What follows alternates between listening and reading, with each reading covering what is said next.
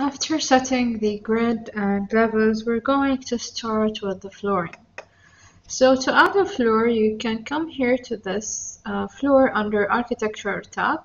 So I'll select a floor and then I will get all these editing and modifying tools. They are similar to the things that you are used to in AutoCAD. So we have these draw tools like line, rectangle, polygon, circle, the curvature here, you can create it with an arc and so on. And then you have these modifying tools which are like align, offset, move, copy, trim, extend, and so on.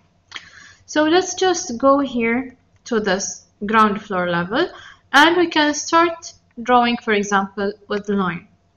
So you can start with the line here and then just create the shape that you want. Let's say I'm snapping to the grid lines, but of course you can draw whatever you want. So let's say I'll just create this here. And then I'll just close it. It has to be closed line, otherwise when you click on finish edit mode, it will not be created. Okay, so I'll just click here on finish, and if I go to 3D from here, you will see that it's created now. Okay, so I'll click on shift and scroll, and then I will move my mouse to see the shape. So now this is the floor that we did. Let me just go back to the ground level, delete this one. Usually when we start with the floor, so I'll click on floor, and you will see here that we have in the properties, you can select the type that you want. So we have lots of different types. What we usually do is we go to generic and select whichever you want. So let's say I'll go to generic 300 and I'll click on edit type. So we can create a new type for us. I'll click here on edit type and then duplicate. When you duplicate it, you can rename it. So let's say I'll create this one for the ground floor, and I want the depth to be, for example, 200, and let's say it will be marble, for example. So I'll do that and then click on OK. Now this is a generic floor. It's based on the generic type that we selected. So we need to create the layers here for the marble flooring. So I'll click here in the structure on edit, and then I'll start adding the materials and the thickness for each one and the function. So the core here, we have this, it will be structure, and let's say that this is the precast that we have. So I'll just type cast, for example. Let's see what we have here. So we have this concrete cast in place, for example. So let me just check here as well. You will find a lot of other types that you can choose from. So I will just select concrete cast in place gray, which is standard. So double click on it and it will be added up here. Okay. So I'll select it and then click on OK.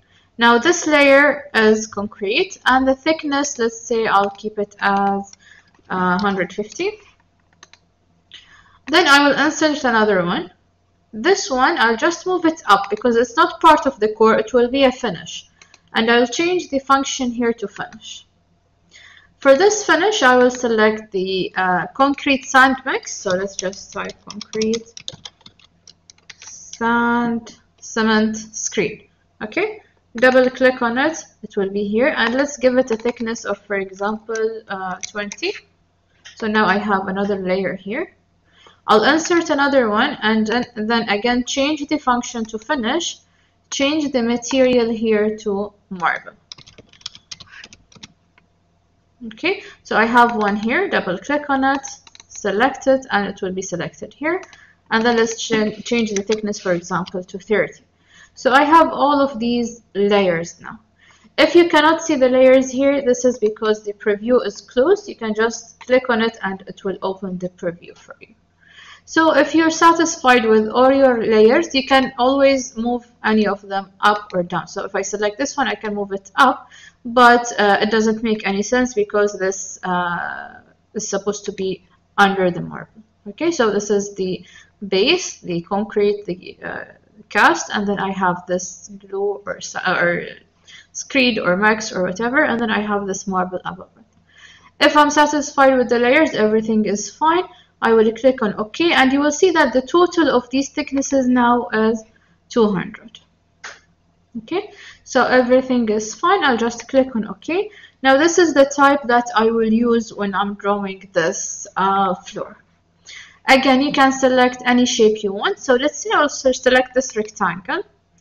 And then if I start drawing the rectangle from here to here, it will start exactly from this point because it's snapping to the grid point. But usually the grid lines are going down through the center of the wall, which means I need an extra 100 on each side. So to do this, you can either draw your flooring. So let's just draw it from here to here. And then you can use the offset command. So in offset, I will change this, for example, to 100, and then click on the line. Let me just zoom in so you can see what I'm doing. So when I move my mouse to this line, you will see this dotted line at the top. If I move it a little bit to this side, it will be down. So wherever you want the offset to be, you just move your mouse. So this is 100, and then this is 100. You can see here that we have a copy. So if it's checked, it will create a copy from the line. Okay, so this is just a copy. If you don't want a copy, you want it to be a bit smarter, just remove this, and then it will automatically create an offset and then weld these points together. Okay, so this is in case you're already done with the flooring and you forgot to do the offset. You can use this offset method here. Otherwise, what you can do, I'll just press an escape to go back to selecting the items. Close the offset command. I will delete these lines and start again. When I select rectangle again, you will see that here I have an offset option. So you can set this from the beginning. Let's say I'll set it to 500. Okay, so now when I start drawing, I am snapping to the grid points, but the drawing will be automatically offsetted. Okay, so you don't have to offset each line separately later on. So let's say this is the line that I want. So I'll just click here.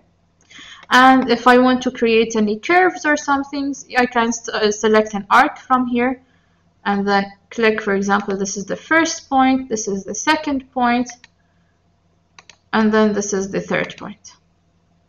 And you will see that the offset is already there. So I will just delete this line for now. And then I want to connect these lines together. So what I can do here in this case, go to this modifying tool, which is trim extend to corner. So I'll just select this, or you can type TR and then select these two together. Select these two. These are already connected. That's it. If you're satisfied with the shape that you have, you can click on Finish Edit Mode. Okay, so now I have this flooring. It's under this type. Let's just go to the 3D.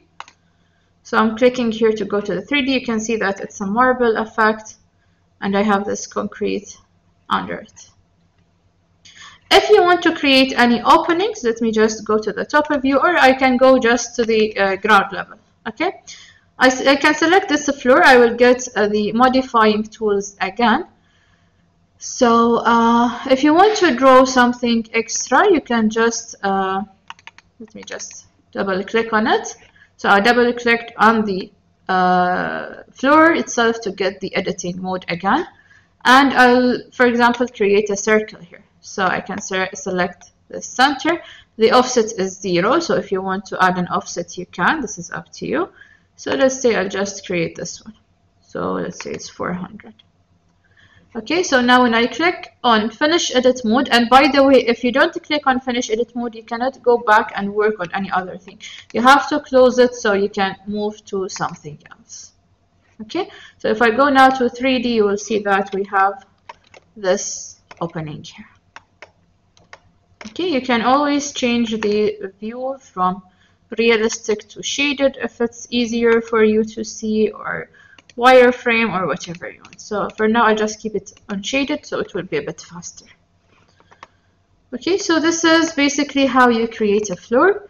When you select the floor, you will get, sorry, let me just take it back. When you select this floor, you will get these here where you can change the settings here in the properties. So now if I go to the north elevation, for example, you will see that it's starting under the ground level. So I will select the flooring. If you wanted to start above, you will just go here to the height offset and add an offset of 200, which is the thickness of the floor. So it will move above the ground level. Okay, so the way you're adding the levels, this is up to you. The way you're adding, sorry, the flooring, this is up to you. You can add, for example, above or below. This is depending on how you want it to be on the site itself. So the drawings will be according to what you draw and what you modify in the properties. So this is basically how you create a floor. We will talk more about slopes and how to edit these floors in the next video.